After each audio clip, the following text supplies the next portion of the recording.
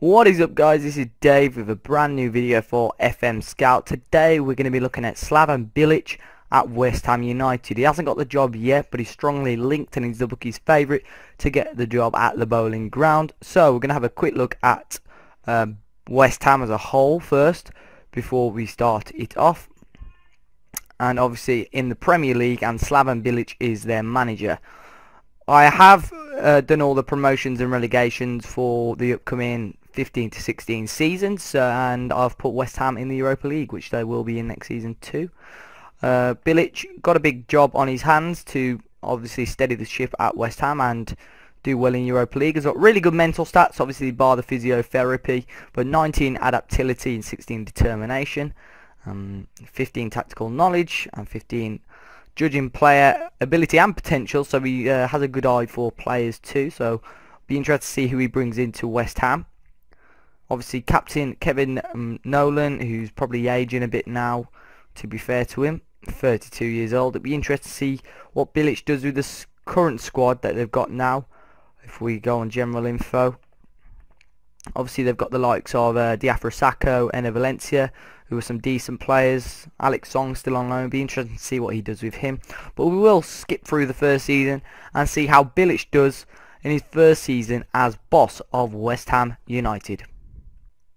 Okay, guys, so we've done the first season. Now we'll check out how Slaven Bilić and West Ham are doing. We'll make sure he's still there first. Oh, not Graham Wesley, wrong person. West Ham United. And he's still in charge. They finished 9th in the Premier League. That's not bad at all.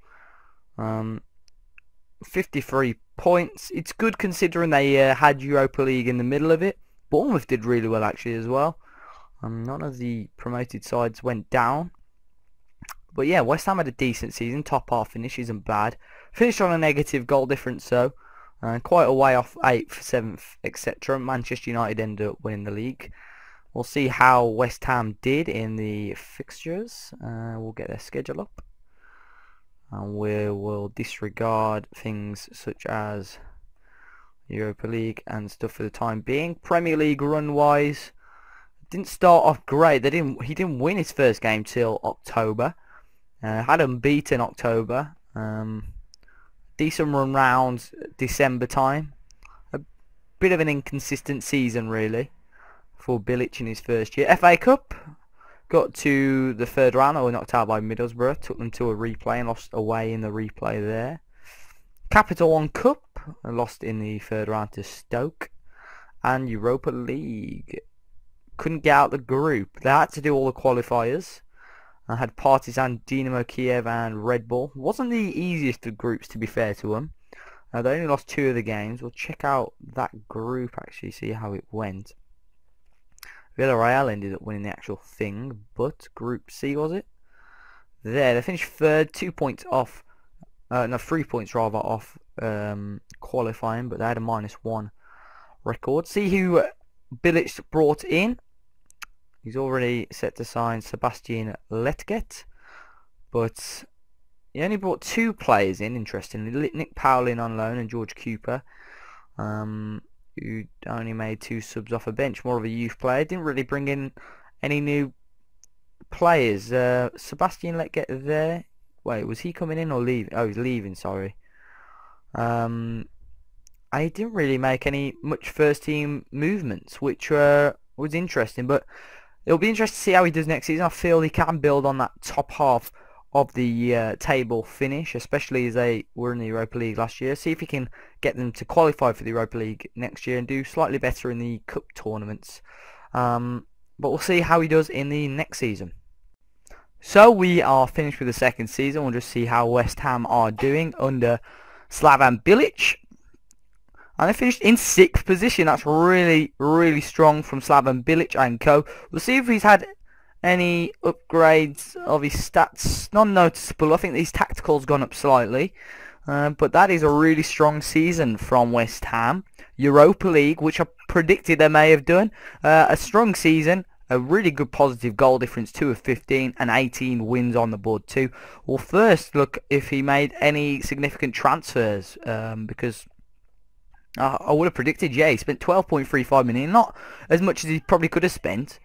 But Fabian Johnson in from Mönchengladbach, Soreo from Ajax, Matej Delac, McEachran and Callas from Chelsea, Traore from Barca, Iori from Liverpool, Seydou Keita and Gunn. So some experience and youth players there in the shape of Keita and a few younger players such as Delac and McEachran.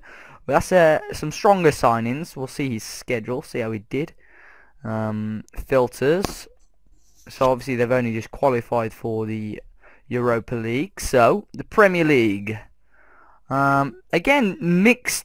His losses came in bunches, but he had some good runs here. Beat United and Arsenal and Everton 3 in a row around December time. That was decent. And towards the end of the season, they didn't lose for a long while, from February till the end of almost the end of April, which is a really decent. And they smashed United 4-0 towards the end of the season. That must have been key. They were 2-0 up in 4 minutes there. FA Cup wise, they did okay there. Got to 6th round. Unfortunately lost on a replay to City. Capital Cup, they lost in the 3rd round to Leicester. We'll see who was their top goal scorer this season. In the shape of, we'll check out stats and we'll go overall. And goal-wise, the top goal scorer was Diafra Sakho, closely followed by Valencia and Amalfitano. Downing got quite a few as well. Assists, Mark Noble got 13, so not bad from him. And the best average rating was for Aaron Cresswell at left back, who got 6 assists and 6 player of the matches. A really good season from Slaven Bilić and West Ham United. It'd be interesting to see if they can carry on and go a bit stronger, keep that Europa League place despite again being in the Europa League, and see how he strengthens the squad, see if he brings in any stronger players. So we'll now go on to how he does in the 3rd season.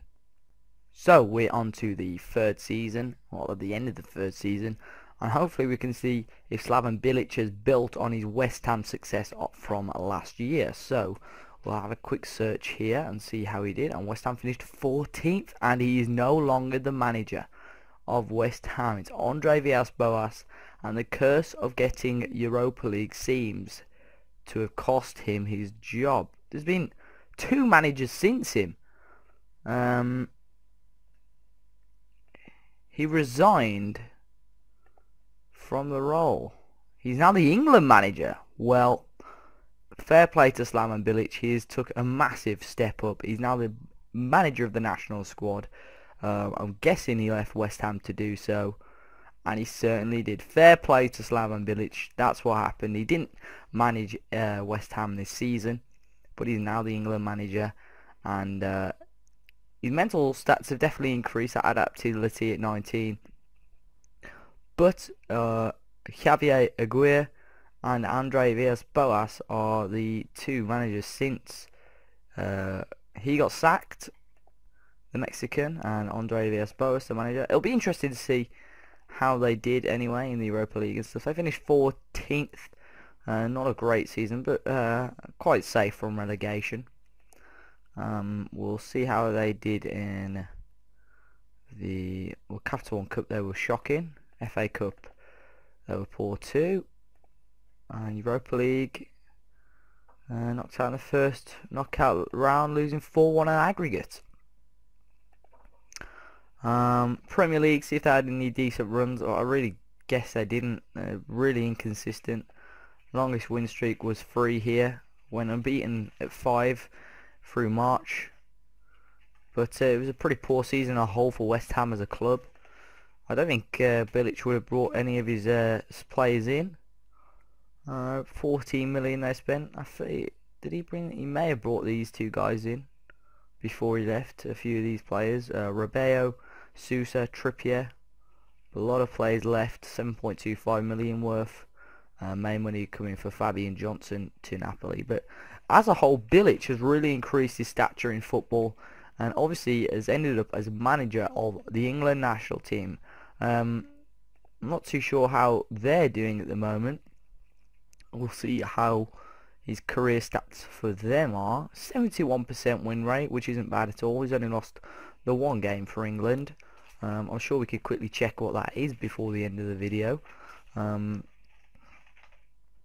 He got a draw against It was against South Korea in a friendly, but you know he hasn't lost against Germany. He's beaten a few other decent teams along the way, so it's a really good career for Slaven Bilic, who's still quite young as a manager at 48. On the game, he's even younger in real life. So it'll be interesting if he does get the West Ham job to see how he does, because to get West Ham into Europe, especially with their new stadium season after next, could be really interesting for West Ham as a club, and it's kind of a make or break moment. So if you did enjoy this episode, guys, make sure you do drop a like down below, comment with any queries or any new videos you want to see from FM Scout, and don't forget to subscribe to FM Scout's channel, and don't forget to subscribe to my channel, DaveAzzopardi, link in the description below, and I'll see you all next time. Thanks.